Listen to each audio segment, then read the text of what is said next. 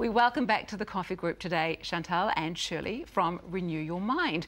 They teach mindful parenting courses in Auckland. Good morning, guys. Morning. Morning. Now let's talk a little bit about mindful parenting. There are lots of different approaches to parenting, isn't there? So why mindful? Let's start with you, Chantal.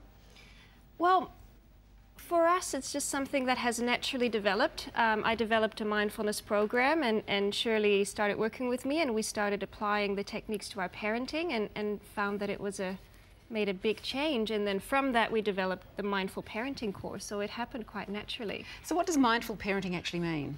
There's two main elements to it. The first one is connection.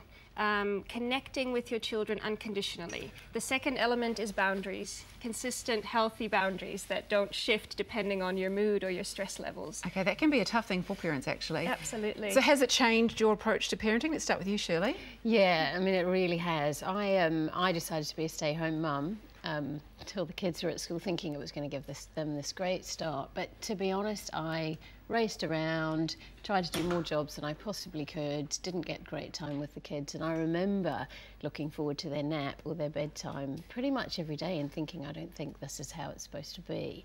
And then when I started mindful parenting, I slowed down a bit and I deepened my connection with each of the kids and ended up with more time as well to myself. So for me, that connection of that combination of boundaries and connection has been a really fabulous change. Well, that's the thing too, isn't it? A lot of parents do feel that way. They look forward to the naps. They look forward to those timeouts because parenting is it's a full-on stressful job at times, very rewarding, but there's a lot of work involved. Absolutely. How did it change your approach, Chantal?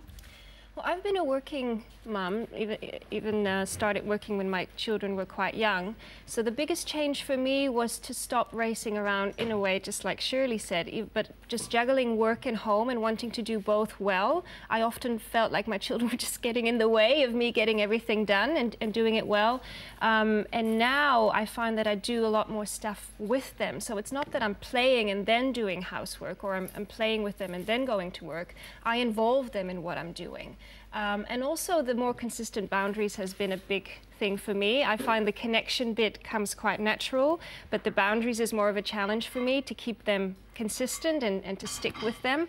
But since I've been doing that more and more consistently, it really feels like I'm in charge and I'm not walking on eggshells anymore to keep the tantrums at bay and to keep everyone happy. And what sort of boundaries are we talking about? What have you set? I mean, it varies, but for example, what words we don't allow in the house. No hitting, no throwing with toys, the amount of screen time that's allowed. Before I was doing the mindful parenting consistently, it was quite sort of all over the place, depending on how I felt, depending on all the things I had to do that day.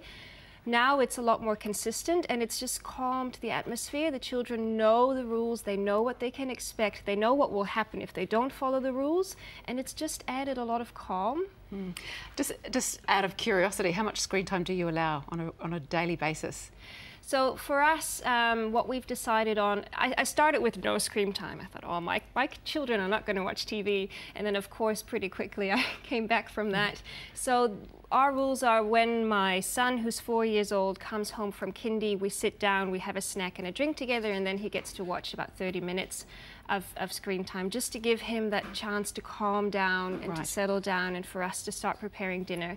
So it's 30 minutes and it's every day. Yeah. So there's no battle around how long or what time. It's consistent. Good. And he knows what to expect. We don't have to think about what we want that day. It's the same thing every day, and that makes a big difference. Excellent, good to know. What about you, Shirley? I mean, how has it changed your parenting, or how have things changed in your household? Oh, I mean, I could give you loads of examples, but one really day-to-day one is when the kids are struggling to do something they just don't want to do, like, oh, I don't know, tidy their room, turn the screen off, the dishwasher, go to bed, you know, really simple things that happen every day. And I used to get so frustrated because they're regular daily jobs. I've got 5 children. I spent a lot of my day frustrated. And now, through mindful parenting, the change for me is that I get it. I get the fact, who wants to do jobs when they can have fun? Who wants to tidy up? They don't, I don't.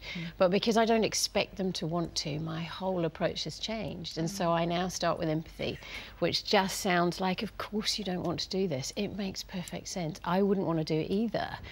And it really sucks. But let's just get it done. And then often they do it. Sometimes I then need to add the boundary, which then stays seriously calm. So I just say, I can see you really don't want to do this, but it's happening. And what comes from that is my voice doesn't go up. I don't join the fight. Their reactions have completely died down. And more often than not, they just get on with it. Yeah. And Mummy that's doesn't go red in the really face. changed. Mummy doesn't go red in the face. And when they still really fight, I've got a lot more energy for those because I'm not doing it all day, every day with all of them. I think we should all practice a little bit of mindfulness. That is really great advice. Thank you so much to both of you. And as always, don't forget to check out Nellie's all-natural laundry soda at nellies.co.nz.